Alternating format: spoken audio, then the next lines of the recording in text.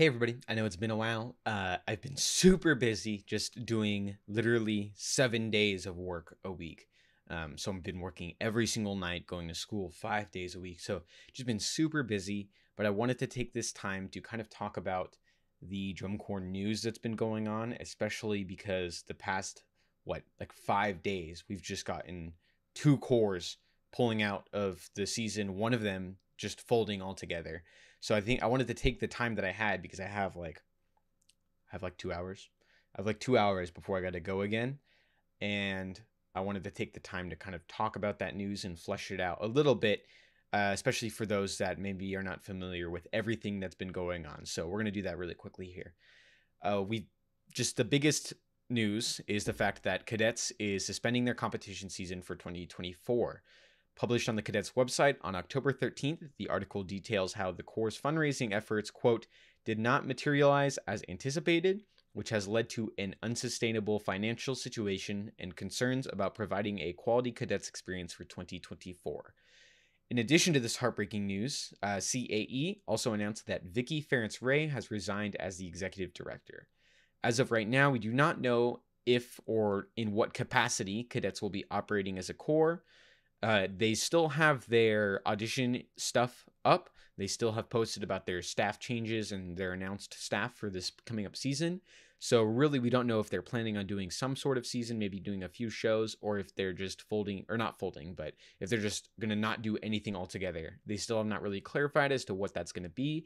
Hopefully we get that information soon. Generally, I think that this is actually a good thing for Cadets. Not the fact that they're out of money and they can't do the season, but the fact that they realized what financial situation they would be in and decided to not do that season, not only for the stability of the core, but also to keep a quality experience as the foundation for what they want to do for a season.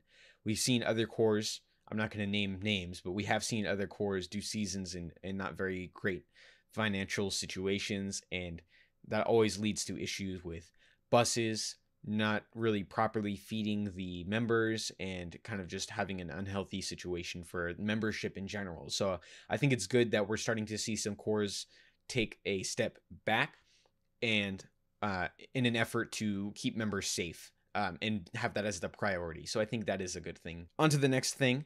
This marks the second corps to pull out of the season, as this news just comes a couple days after Southwind Drum and Bugle Corps announced the cessation of corps operations.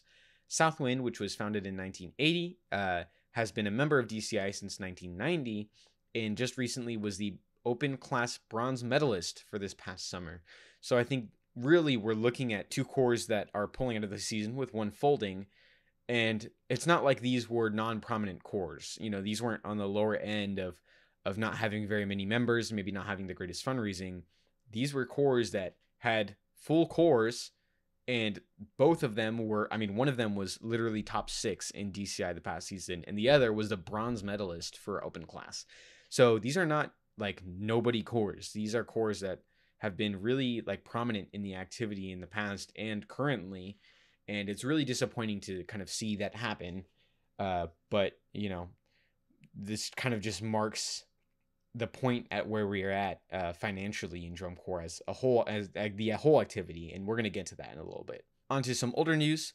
A little over a month ago, Santa Clara Vanguard officially announced that they were planning a return to 2024.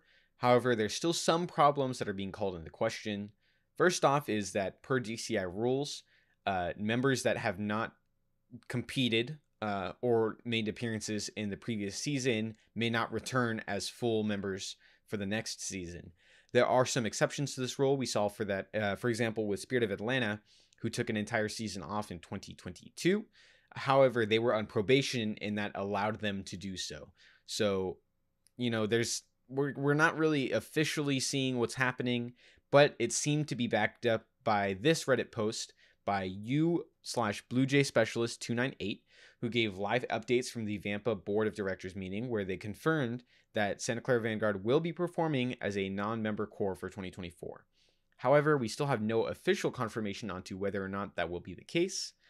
And additionally, kind of moving past the member non-member situation, many are calling it the fact that Santa Clara Vanguard is still not Santa Clara Vanguard is still delinquent on their registration as a charity with the state of California, and so technically cannot legally operate as a charity / nonprofit. That is kind of the biggest situation I think a lot of people are missing. I'll put a link down in the description to where you can find that information.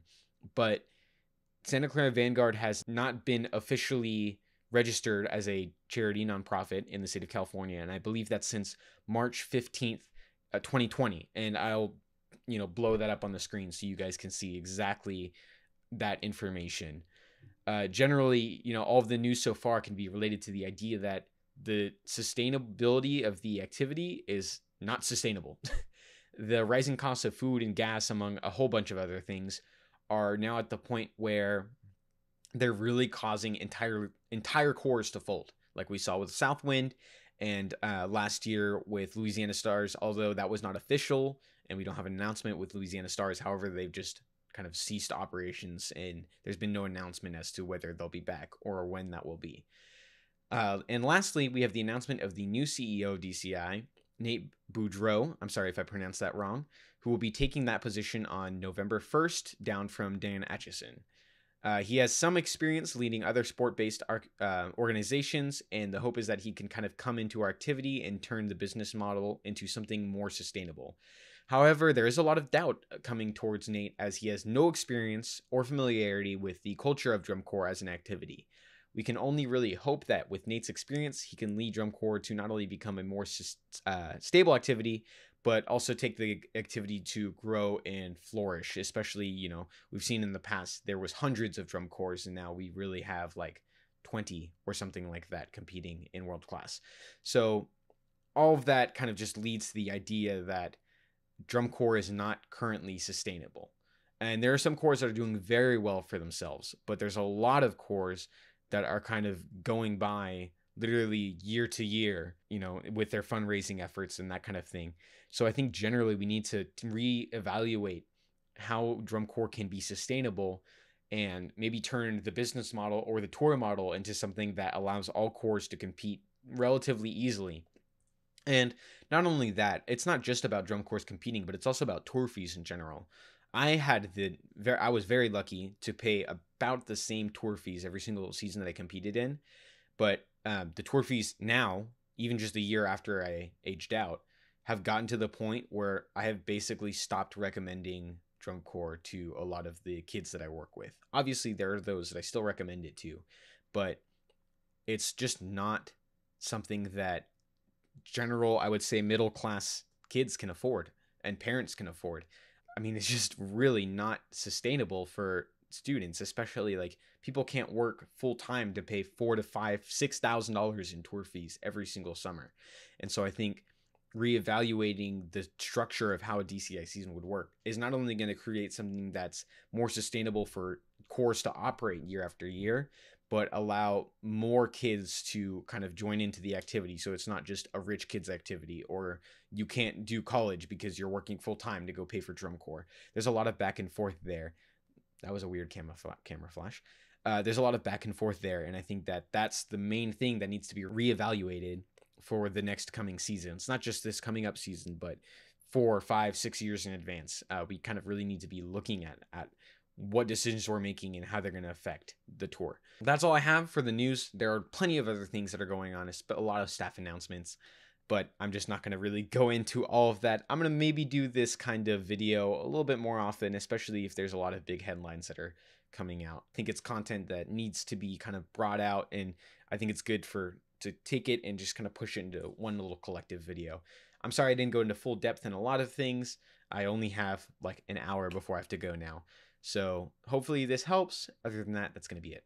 One thing before I leave, again, I apologize for not posting or even giving any updates. I did get COVID, and then after I got COVID, I kind of just stopped uploading in general. And that was not because I got bored or didn't know what to do.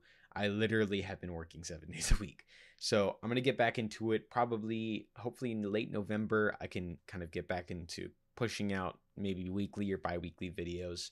I'm not going to try to push a whole bunch of things out at once. A lot of people are recommending that I make an upload schedule, and I don't know if I'm going to do an upload schedule, but I think when I do get in the habit of just making little bursts of a whole bunch of videos at once, I'm going to kind of stagger the releases of those videos that I'm not doing every 3 days, because that's really not sustainable for me to be doing those kinds of videos. And I think it'll be better for you guys if you have time to kind of, everybody absorbs this one video before I release the next one. That way you guys don't get overloaded with content as well. Other than that, there's a few other things that are going to be in the works. I'm planning on hopefully buying some equipment to take with me on tour. I will be around during the season. So if you guys want to see some hornline videos or some drumline videos, just, let me know what kind of content you guys want to see. Maybe I'll vlog the season. I'm not really sure what I want to do yet. Other than that, I'll see you guys in the next video. I have no clue when that'll be, and I'm sorry that I don't have a date for that or what video that's going to be. There is some stuff in the works, I promise. But other than that, I'll see you guys in the next one. Goodbye.